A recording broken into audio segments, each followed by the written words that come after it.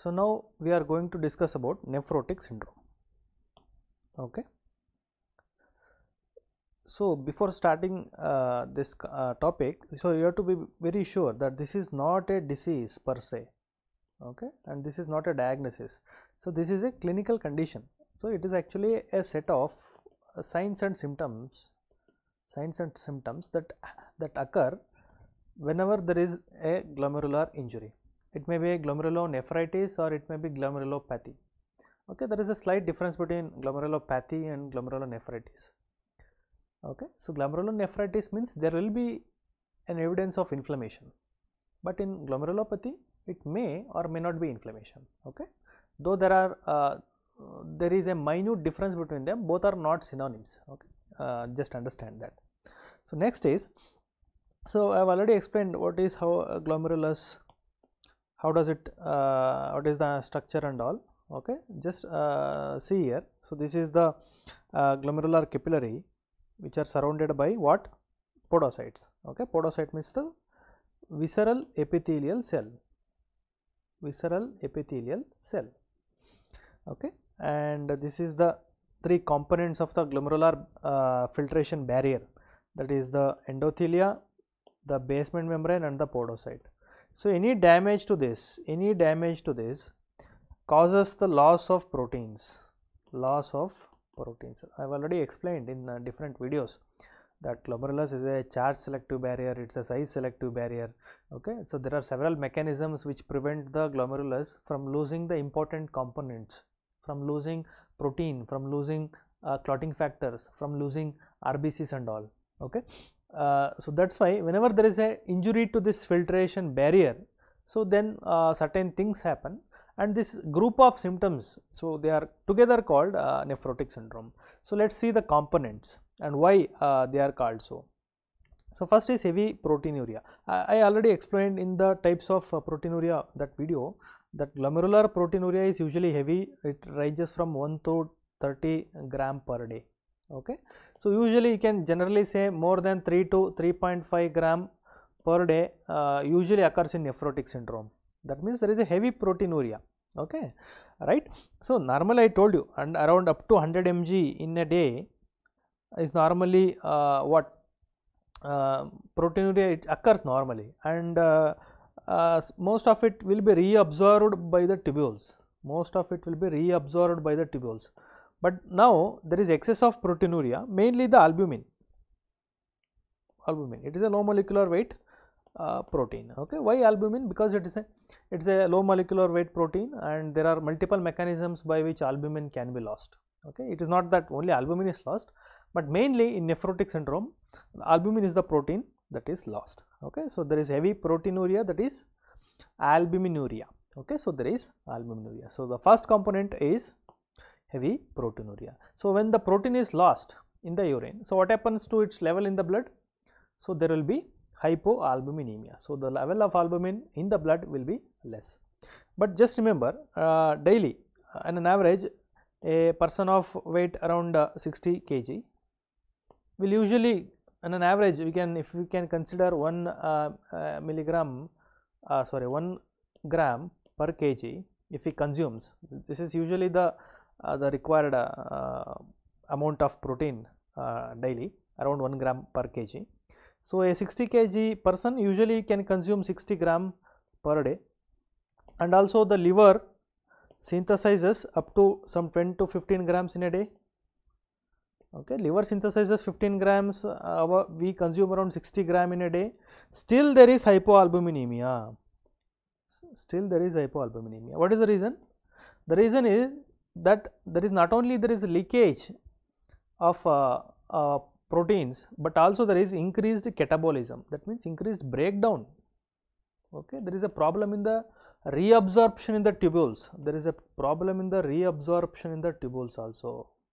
Okay, so you should remember that. Though the protein loss is usually less compared to what we consume, the problem is there is increased catabolism, that is there is increased breakdown of those proteins. Okay, so that is the problem. So the second component is hypoalbuminemia. And third component is, see, these three components are interrelated. There is nothing like you have to buy it and one and the other. First is protein is lost in the urine, second protein, because of that the level of protein will be less in the blood, and because of that there will be edema. So these are interrelated. Okay, so how it leads to edema? How loss of albumin leads to edema. Okay, just consider this as a blood vessel. Okay, so these are the cells. So this gap is the interstitial space. This gap, the gap you are seeing is the interstitial space. This is the interstitium. Okay, so this is the albumin. So I told you the function of albumin is to maintain the plasma volume. That means as long as albumin is there in the intravascular compartment, as long as the albumin is there in the blood, it exerts an osmotic pressure. That's why it is called colloidal osmotic pressure. Okay, as long as it is there, okay, it exerts a kind of osmosis. Osmosis means it holds together. Okay, colloidal osmotic pressure, also called oncotic pressure. Okay, so that's why the fluid can stay here only. That means the intravascular compartment is maintained because of albumin. Okay, not only because of albumin, there are other plasma proteins also, but main thing is about the albumin. But when there is loss of this albumin in the urine, so what happens? So there is loss of this albumin in the urine, so there is less albumin in the blood now. Only, let's write only one. So because of this, the intravascular compartment, the fluid component, actually it goes to the interstitium. Okay, it goes to the interstitium. Actually, it is not an active process. Okay, I will explain what is active process and passive process. It is just like a passive phenomena. Just only because albumin is not there in the blood, the fluid is simply going to the interstitial space. There is nothing like excess of force which is applied, because of which the fluid is forced out of the blood vessel and it is going inside the interstitial component. Okay, it is not like that. It is simply because of the fact that the fluid is not maintained in the intravascular compartment because albumin is not there. Okay, so this is the reason for edema. I will explain in bit detail. See here, the edema is seen in the periorbital region. It is seen in the ankle region. That means it is a peripheral edema. Where the edema is seen in areas where there is loose connective tissue. Okay, so this is the difference between other types of edema and renal edema. See, other types of edema, for example cardiac edema and all, the edema is due to increased hydrostatic pressure. Okay, for example, if this is a blood vessel, because of the force, because of the pressure, the fluid is forced out. So that is called congestion.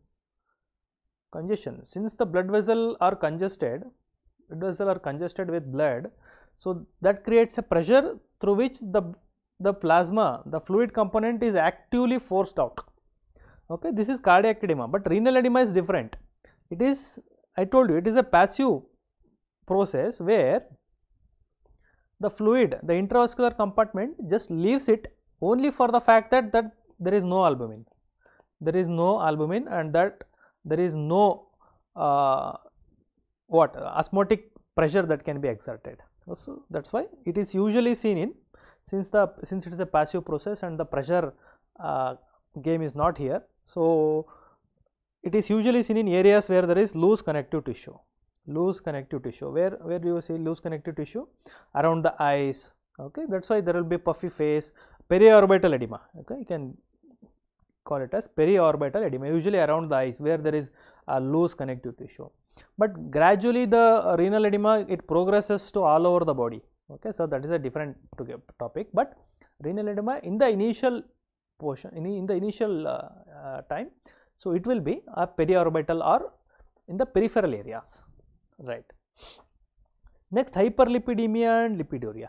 See, there will be loss of proteins, and that's why because of that there is low level of proteins in the body. So because of this there is feedback stimulation for the liver. It starts to synthesize more lipoproteins. See, proteins are synthesized, but along with that the excess the lipid component is also there now. So there is more LDL, there is more cholesterol, so there is total the triglyceride level is also very high. The triglyceride levels are also high, but the HDL level becomes less. HDL is a good cholesterol, the levels become less. But you should remember the LDL, why it actually rises, the thing is the LDL receptors become internalized. They become internalized. Okay, see, this is a blood vessel. So imagine these are the cells, these are the LDL receptors, and if LDL is there, if the receptor is outside, it comes and sits on it and it can gain entry into the intracellular aspect. But now the receptor is not there.